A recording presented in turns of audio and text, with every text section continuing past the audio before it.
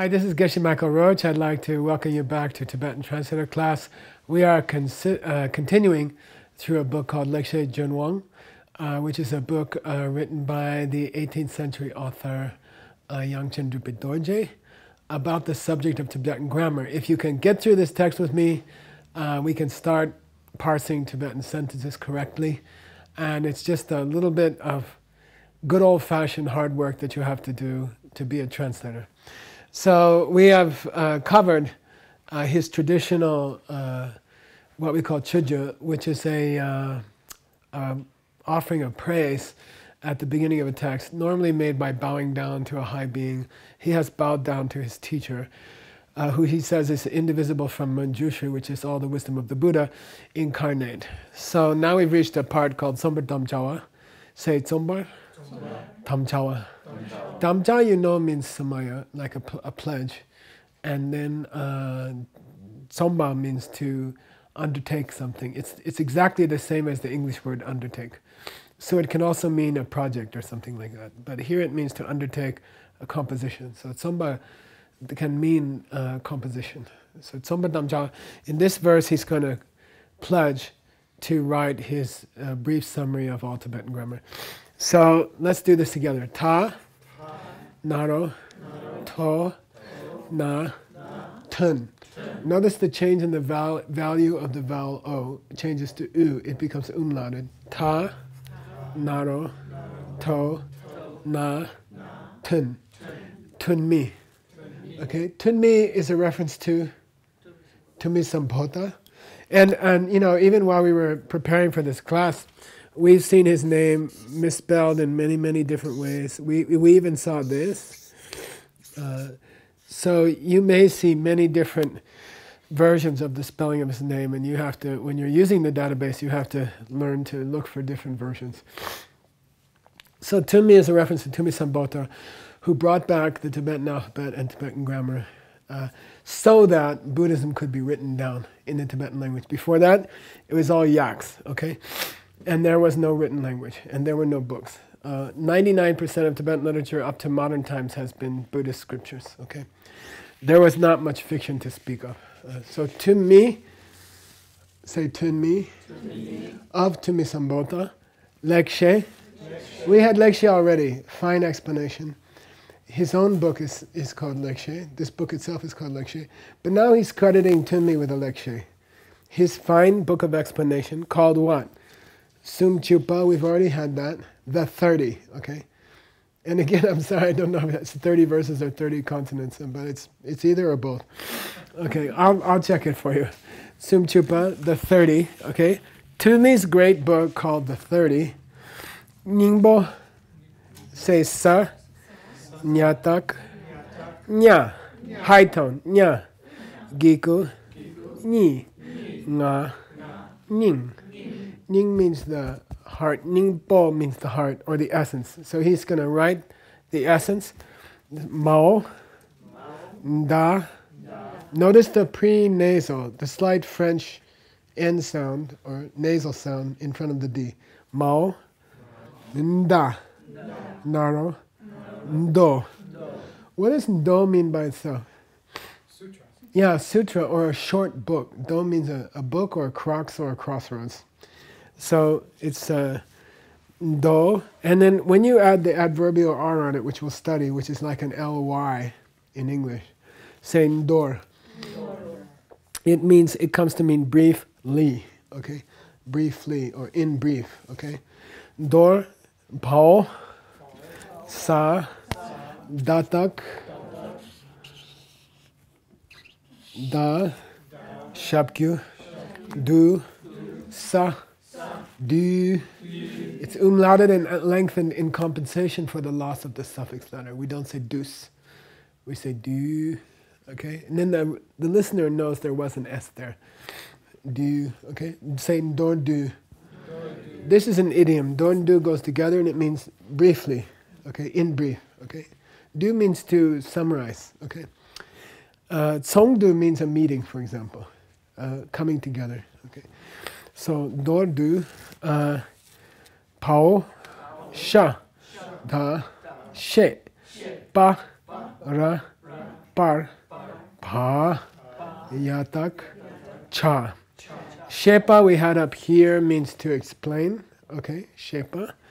And the R again is adverbial or I will. It connects shepa with cha. Cha is the future tense of the verb chepa, which means to do. And it means I will, okay? I will do an explanation in brief, which gives you the essence of the 30, the book called The 30, which is a great book written by Tumi Samboda. Okay, so this is Sombatam Jawa. He's pledging to compose the work. And again, in Buddhism, this is a tradition that at the beginning of an important project, we promise to finish it or die first. And then, any Lama at this point in Tibet would point out that there are books in the Tengyur which stop in the middle. And it means the author died. It stops in the middle of a sentence. The author dropped dead right at that point. So you either finish it or you die, but you don't give up, okay? And that applies to you at home who are going to finish this study of Tibetan grammar, okay? All right. Every 10-year-old in the monastery memorizes this book, okay? Which is very easy to memorize. Okay, we're going to do 2 more short verses and then call it quits for today. Okay, so this video will be a little longer than the other ones, but simple. Okay, we've had this word already. Give me this word. Yang. Yang, okay? High tone. Yang. Yang, meaning? Melody. Yeah, good. Or saras, right? Which in that case means ocean, but that's a different story. Yang means melody.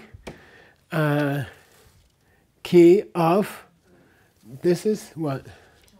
Chawa, meaning we had cha as future tense, do, to do, I will do. Here chawa as a verb, the deed, okay? The deed. Selpo we already had, sel. Clear. Yeah, meaning clear. And this is the adjective. Selpo means clear. And this ru is the adverbial ly, cut off rather than added as r. So it's not selpor, it's broken off, which is legal. And it's equivalent to selpor, but this is selporu. Why? For the meter. He needed meter. Bop, bop, bop, bop, bop, bop, bop. Bop, bop, bop, bop, bop, bop, bop. Okay? Yanki, chawa, selporu. Okay? So he couldn't say Yanki, chawa, selpor. Okay? And this is a case where we read across the line of verse. Okay? We go to the next piece of the next line and include it syntactically back with the first line. So selporu, chepa. They do a clarification, or they make clear the action of the yang. So now you have to learn the first 2 grammar words you're going to learn in this text are yang, say yang, and selje. Yang and selje. Okay. Yang means, in the context of grammar, it means a vowel. Okay. Yang. And then selje means a consonant. And we mentioned already that in the title of his book he used a pun where he said, I'm going to clarify it, because the word for consonant in Tibetan is clarifier. Okay? So now he's making another pun. Okay? Selporuche means selche. Selporuchepa means clarifying. Okay? Selporuchepa. Which is shortened to selche, which means consonant, okay? As opposed to a vowel, okay? But here he's making a joke. These things make clear the actions of the vowels. He's making a pun, okay? He's trying to see if you'll get hung up on the word selche, okay? But you're not gonna, okay? And he's giving she. 4 of them, okay? Which are, say, I, U, E, O, okay? Why didn't he just say I, U, E, O, Yang, Shi, Yin? Why didn't he just say E, U, A, and O are the 4 vowels? Why do you mess around with all this? They clarify the vowel. They make the vowel clear. Is he writing poetry? How many vowels are there? 4. How many vowel sounds are there? 5. There are 5. A, I, U, A, O. Say A. I, U, A, O. Walla walla. Bing bang. Okay. So is called the natural vowel. It's called inherent in all Tibetan and Sanskrit letters. Every consonant has its own unless otherwise indicated. Okay, by a vowel sign, a written vowel sign. All Tibetan and Sanskrit.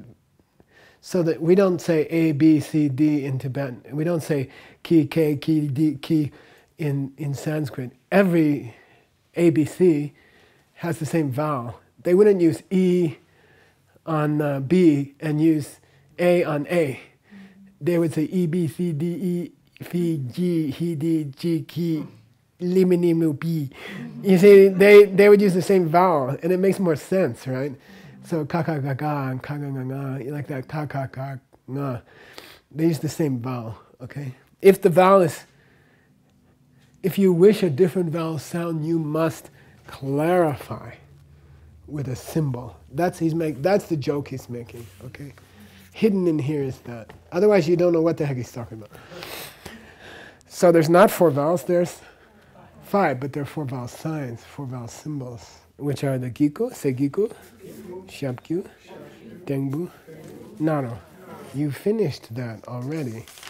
So we can move on to the next, since we have a few minutes, let's move on to the next verse and throw it in with the vowels, okay? Read these first 2. Selche, Good. Selche, selche, which means what now? clarifier, Yeah, but it means, in grammar it means consonants. a consonant. What are they? Ga. Ga is A in Tibetan, okay? A, B, C, D, okay? Ga. Sok. Sok means etc. and so on. Etc. is much more used in Tibetan and Sanskrit, adi, than in English, okay? They often say A and the rest when they want to say A, B, C. So it's much more common. Because lists are known by people. The 5 skandhas are known. You don't say 5 skandhas. You don't say form, feelings, discrimination, other factors and awareness. You don't say that. You just say, form and the rest. They know, everybody knows. So, and the rest is much more common in Sanskrit and Tibetan. The consonants are ka and all the others, so, etc. And there are 30, which is why I thought the name of Tumisamboda's work might indicate that it treats the 30 consonants, but I'm not sure, okay? Sumju, yin, there are, okay? It's literally there is, okay? The consonants are 30, consisting of ka and the rest, okay? So he just gave you all the vowels and all the consonants, all right? All the written vowels and all the consonants, okay? So his next job is to give you the suffix letters and the prefix letters, which we've already done in earlier videos, but that'll be our next subject, the subject of our next video. He will treat the 10 suffix letters, and then he'll treat the 5 prefix letters, and then he'll move on to more the 8 grammar cases, which we find in Tibetan. And then I'd say there's probably another 10 grammar categories which are traditional to teach. So we'll go through the 8 grammar cases, which are taken from the 8 grammar cases of Sanskrit, artificially. And then we'll move into what are called sort of like categories of grammatical ideas, okay, in Tibetan. For example, negation. Like there are 4 words for not in Tibetan: ma, mi, min, me. And we'll go into those. So we'll cover that after we cover the 8 grammar cases. So he's introduced us to the 4 Vowels. vowel signs and the 5 vowels and the 30 Consonants. consonants. Okay, which you've covered already in earlier videos. If you haven't got those down, I suggest you go back and master them. Okay, thank you, and we'll see you in our next Tibetan video for prefix and suffix letters.